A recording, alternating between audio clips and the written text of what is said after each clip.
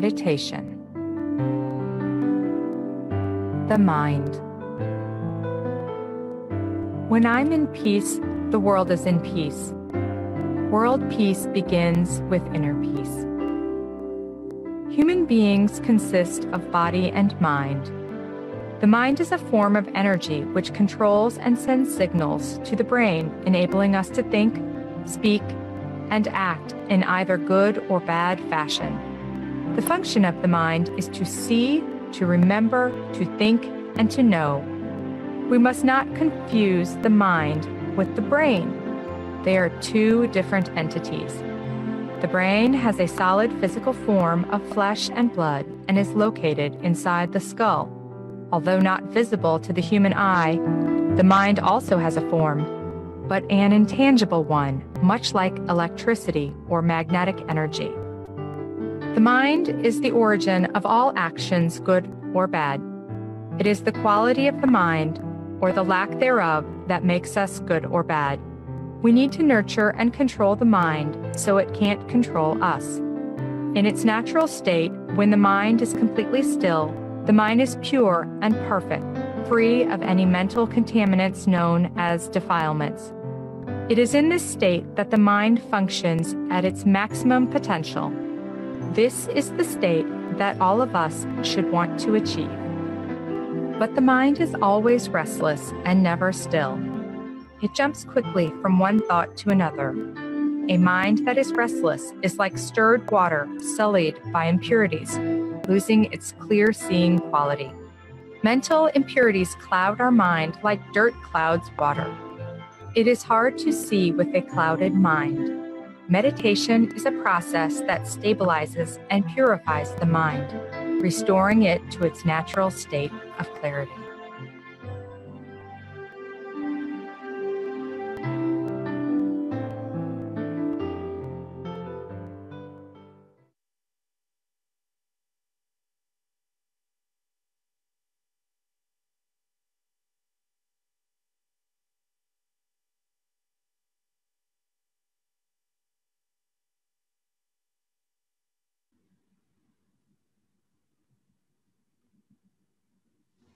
Hi everybody, you hear me well?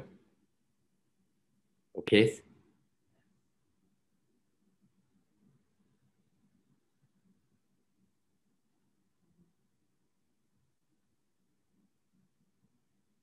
Today, the topic today is meditation too difficult to achieve?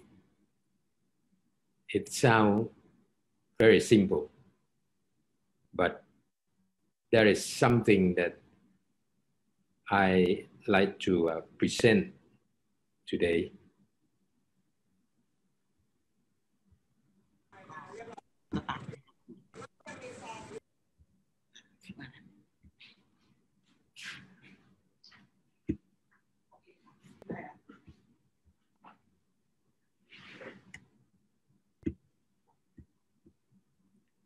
Okay, start over again.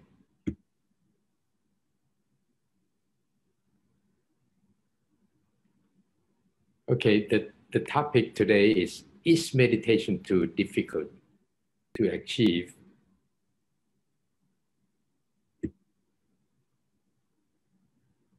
My name is Prachayanon Kitjananto.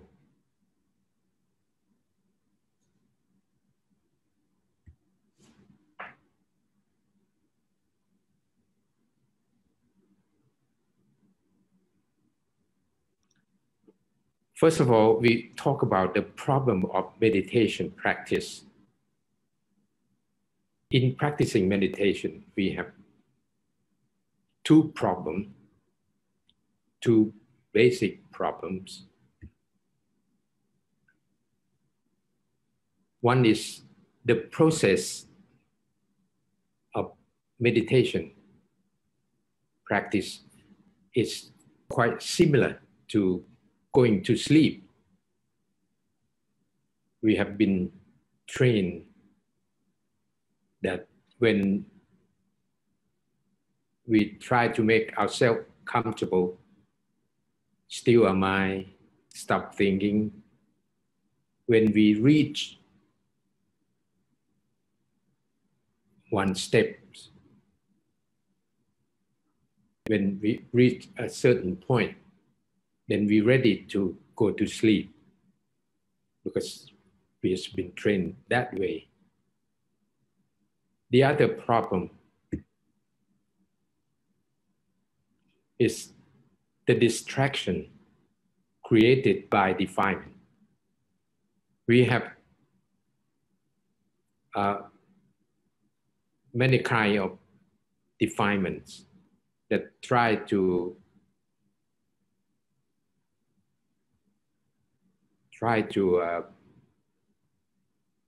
create the distraction to bring us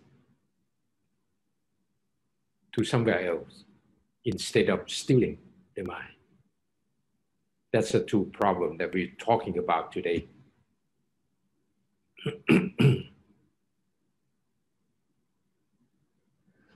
The first one, the process is similar to going to sleep.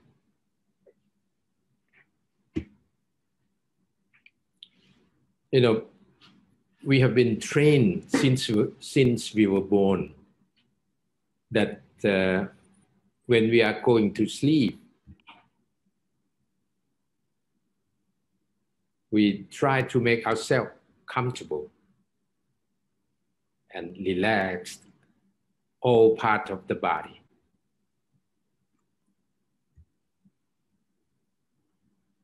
And when we reach a certain point, we are familiar with that process, that when we reach that point, we will falling asleep. If we leave them falling asleep, we are unconscious.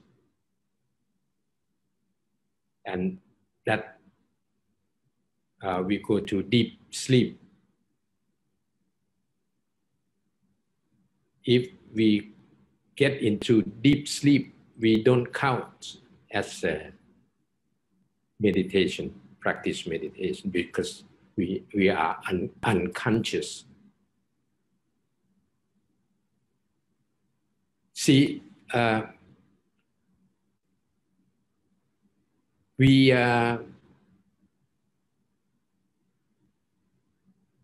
we make ourselves comfortable, relax every part of the body, we fall asleep.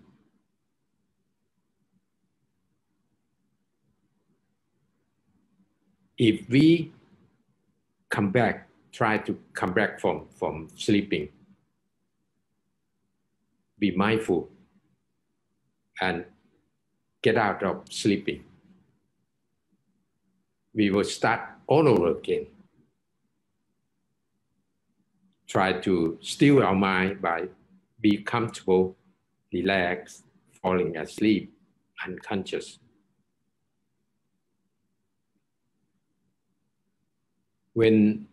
If we have something to think about, something worry, we cannot sleep. We cannot sleep. But if we can stop thinking, then we can go to sleep. That's the way the usual way to go to sleep.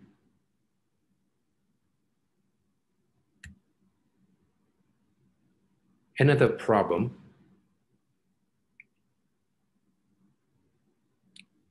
the distraction created by defilement. See, the defilement is evil thing, try to create evil thing by make us think. So it creates thoughts, a lot of thought, one thought to another thought,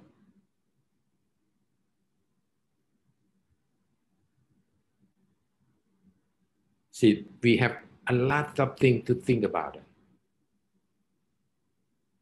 Our minds, the nature of our minds is always wandering, travel, think of everything. So the way that defilement works is very easy way. That's very easy. Just make our think, just create our thoughts and make our think about something. Think about most of them is stress, annoyance, and worry about work, anxiety, something, the problem from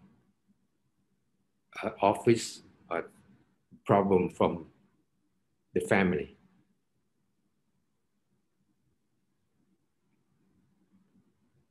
And make our think one thought to another thought.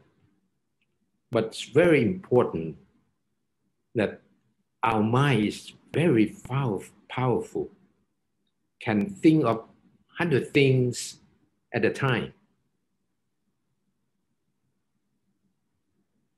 One thought to another thought, and think round and round around your thought, around your think of everything at the same time. So the defilement tried to make our thought, to create the thought, make our mind wandering all the time. Those thoughts that created by the defilement, it's 3 different groups. The first group is greed and lust.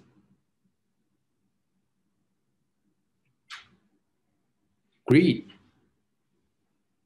is something that beyond our need. What we want, that beyond our need is greed.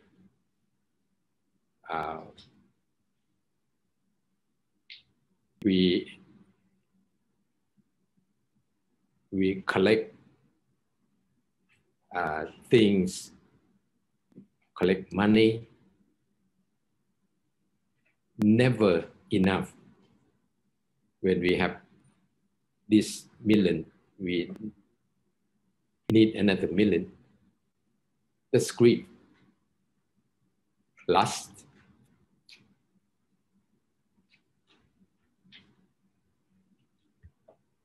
The second group is start by annoyance, hatred, anger, revenge.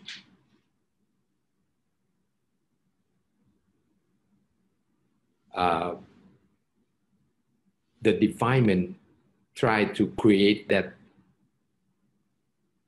by telling you that you have the right to be angry. You have the right to be hatred to something. So, but people never realize that what do you get from your anger, hatred, anger, revenge? What do you get from that? Only thing that when you recall that anger, it keep hurting yourself. Particularly the one who cannot forgive yourself. When you get angry with yourself, you hurt you and yourself twice.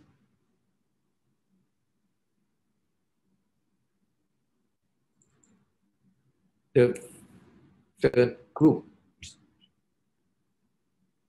is delusion.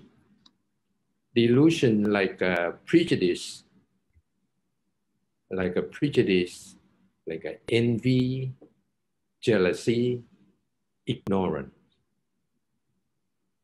Delusion is the state of not using knowledge. Just believe what you think is true, whether or not it's true or not. You know, the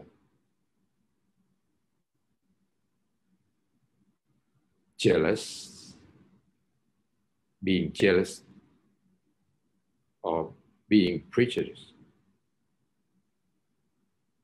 of love, prejudice of like or dislike, prejudice of fear, and prejudice of being fools. So those come from the ignorance. And this is the way the defilement works. Keep sending problem, anxiety, suppress, worry all around you to make you worry,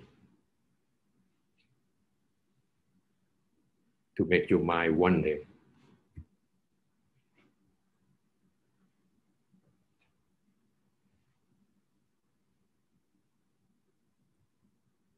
The stepping stone to meditation.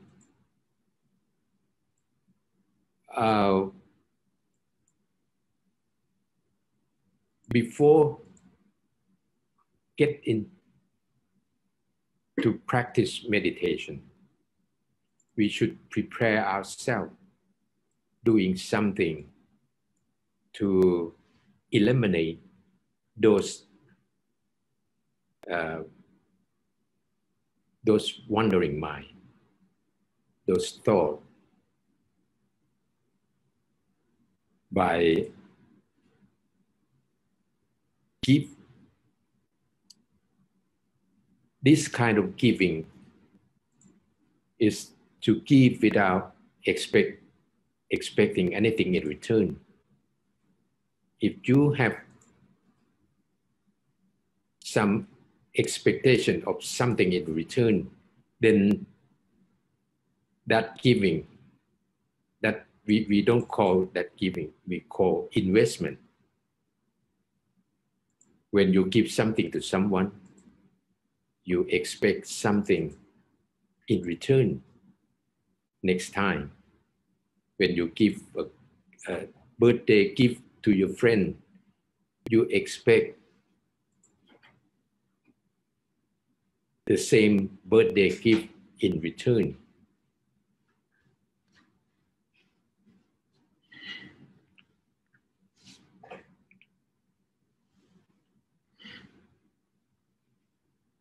So if you have something in return, you maybe you're happy. But if you don't get, you get angry. You get angry. It's not creating the happiness. So when you give something away, just give it without expect anything in return. You will be happy. What you get in return is happiness. But if you expect something in return, you will get worry. You will get annoyance, hatred instead. The next step is to forgive. When you get angry, it's hard to forgive. So try to forgive. If you can forgive you can forget. If you cannot forgive, you cannot forget, and you keep remembering that. Whenever you meet that guy that used to hurt you, you get angry. It hurts yourself. Every time you recall the bad experience, it hurts yourself.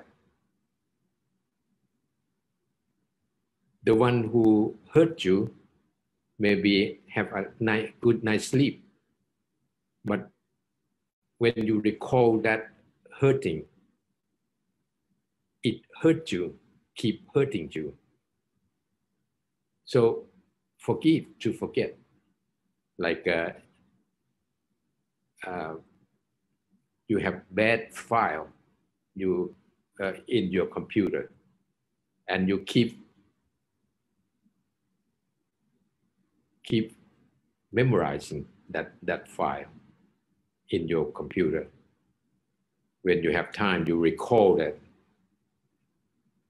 and it hurts. Just delete that file, and there is no file to recall, to retrieve from your memory. Then you will be happy.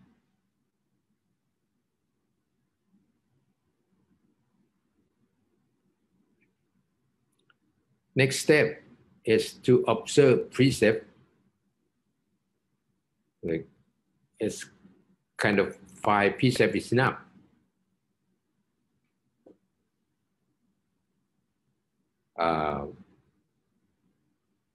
Not to do, not to kill, not to steal, not to do the adultery, not to tell a lie. Things like that will make your mind still easily. If you cannot forgive, if you tell a lie, then you will not be happy. When you practice meditation, when your mind still getting still, it pop up and keep bothering you. So observe precept is another step to another stepping stone to practicing meditation. Then when we practicing meditation,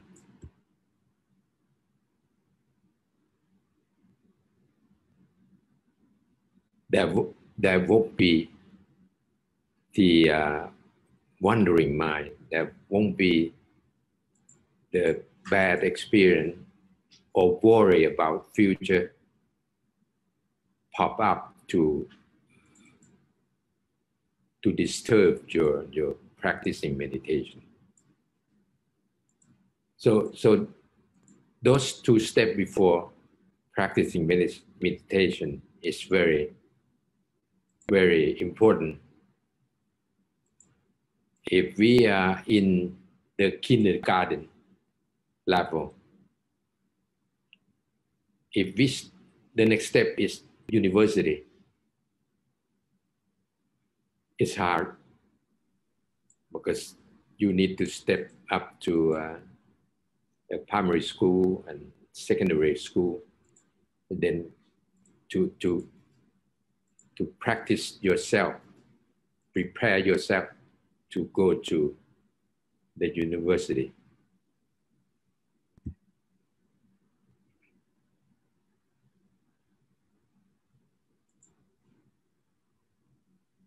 So all you have to do is to still your mind. Stop thinking. Still your mind. Stop thinking. If you can do that, the rest will be done by itself. All we have to do, all we need is stealing the mind. To steal the mind is to stop thinking. Of course, you need those two steps to give and forgive, to observe precept, to steal, to make your stealing, to make stealing the mind easier. Then when you try to steal your mind, try to stop thinking, because the defilement try to create your thought all the time. If you follow your thought, then your mind wanders somewhere. We need our mind back to our body, to the center of the body. So the important weapon is to kill the thoughts, stop thinking. Then your mind will get still, get to stillness.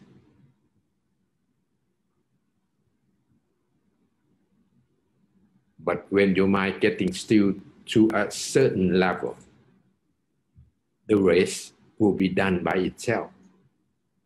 We don't have to force them. We just still our mind, stop thinking and still our mind. The rest will be done by itself. This is what we call the art of doing nothing. The art of doing nothing. In preparing for the meditation, we in the category of mental development. But 2 steps before meditation is generosity and moral conduct. Generosity, give and forgive. Moral conduct is to observe precept. These 2 steps is to prepare ourselves before we practice meditation.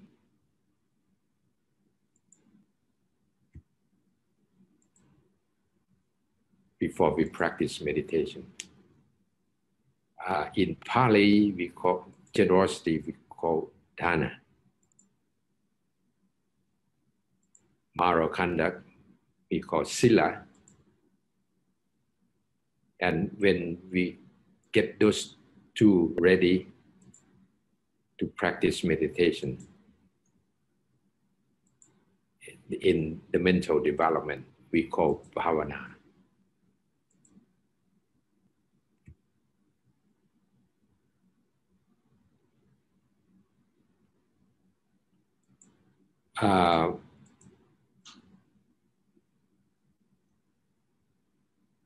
What we get from that, maybe we may call virtue inwardly, or in Sanskrit we call panja. Sanskrit and Pali we call panja.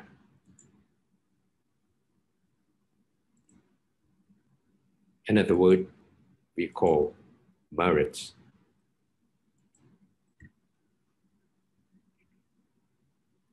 Those things will create happiness and success.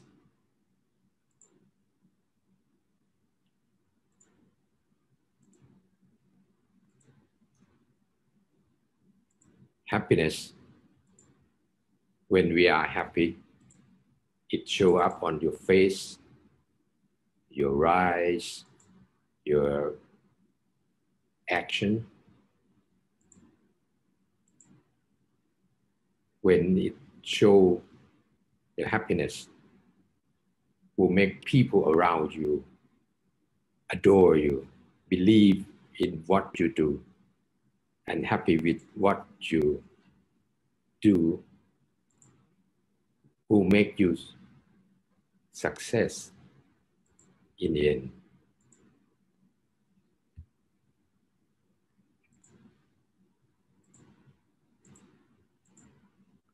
For generosity, giving with no expectation, giving without expecting anything in return, and forgiving.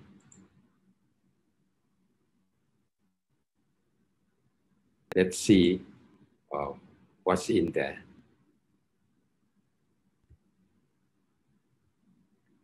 Giving of material object,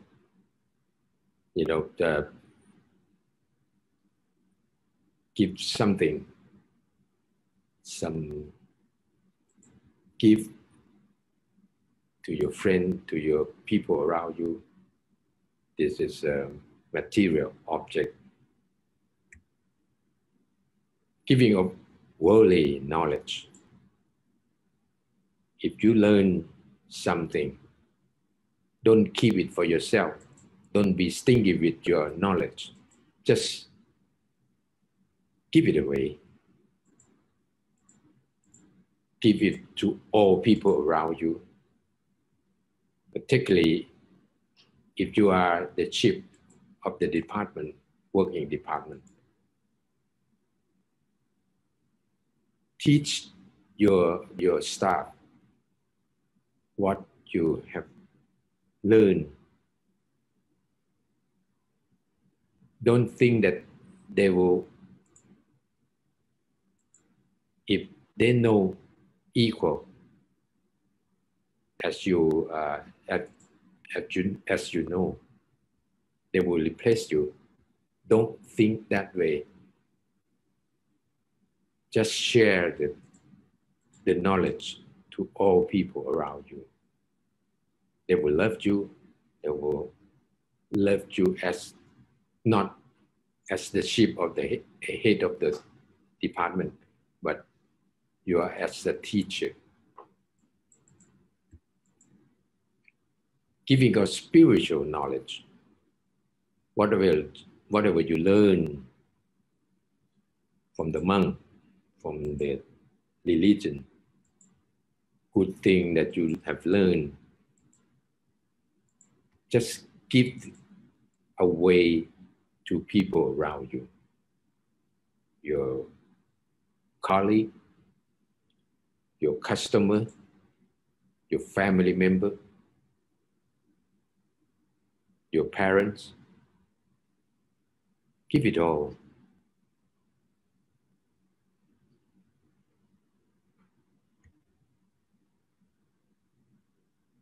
Share loving kindness and merit. See, when you practice those generosity and observe precept and practice meditation, you earn merits. When you earn merits, the result of earning merits, you will have loving kindness, compassion, generosity. You have loving kindness, you have compassion. So when you have loving kindness and compassion, share that to all people around you. Give away the loving kindness. If you can help them, help them.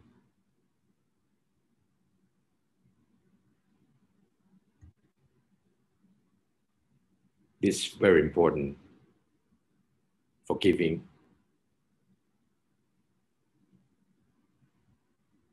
Bad experience that you have, just forgive. If you cannot forgive, you cannot forget. You keep remembering that.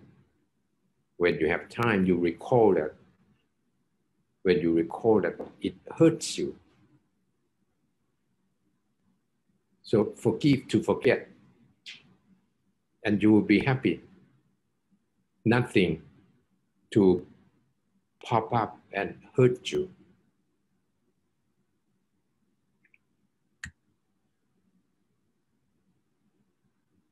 Another thing is moral conduct. Observing precept. Let's see what it is. 5 precepts. If all people all over the world have observing that 5 precepts, will make the world better.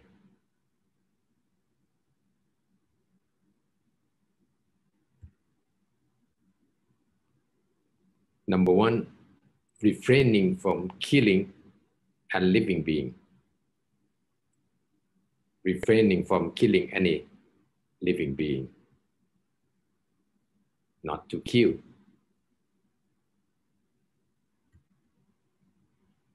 Refraining from taking what does the owner not give.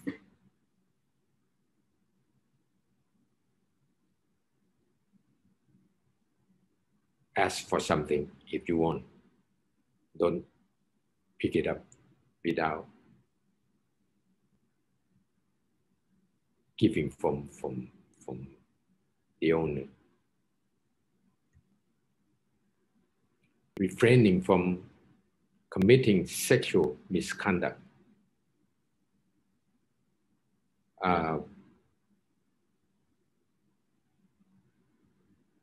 All people love their family. Don't want anybody to commit the sexual misconduct with their family. So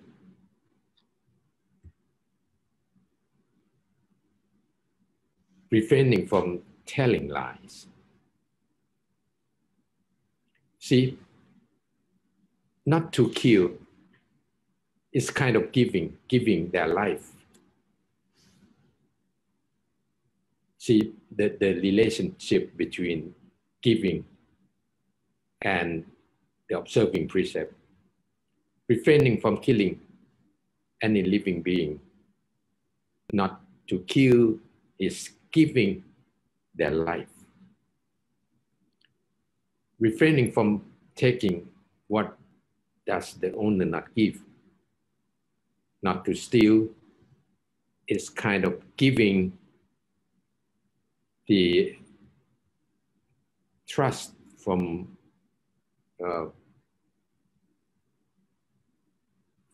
their things, giving trust from them. Refraining from committing sexual misconduct is to give the warm family, not to do the sexual misconduct. Refraining from telling lies is to give the trust to others. And the 5th one, refraining from taking any intoxicant or drugs.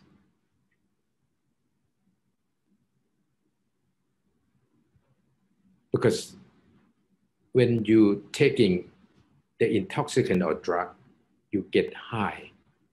When you get high, you can do the misconduct, those four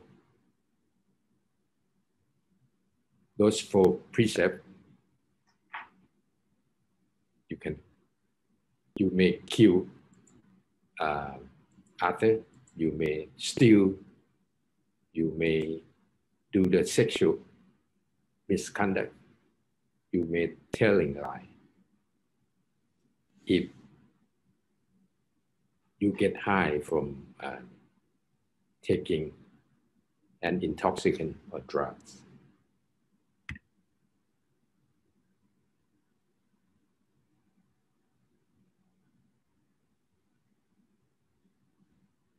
So replace wandering and sleeping mind with an object and mantra. So when we practice meditation, it eliminates those wandering mind, sleepy mind with an object and mantra.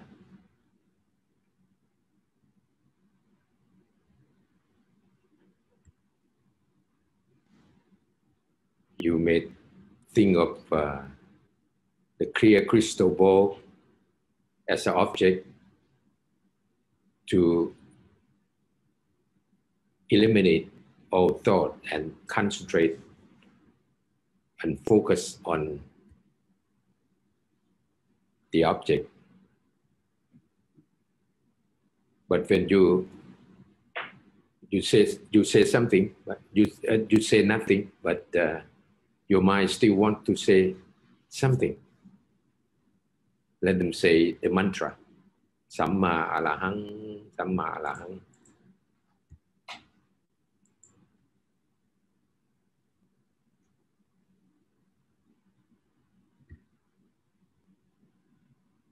When your mind getting still, you may not want any object or mantra. When your mind getting still, don't worry about your mantra or object, because you get into a certain level of stillness and your mind will take care of it, will go to the place, the destiny, what you want by itself without forcing. See, at a certain level of stillness, the mind will automatically regain its power of wisdom. It regains its power of wisdom automatically. Don't force it. Don't worry about it. Just still your mind. Eliminate all thought. When you reach that level, it's automatically regain the power of wisdom.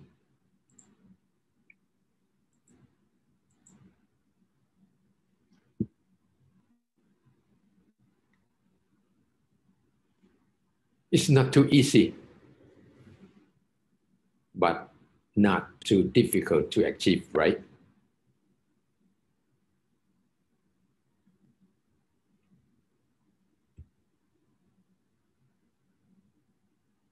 That's it for the day.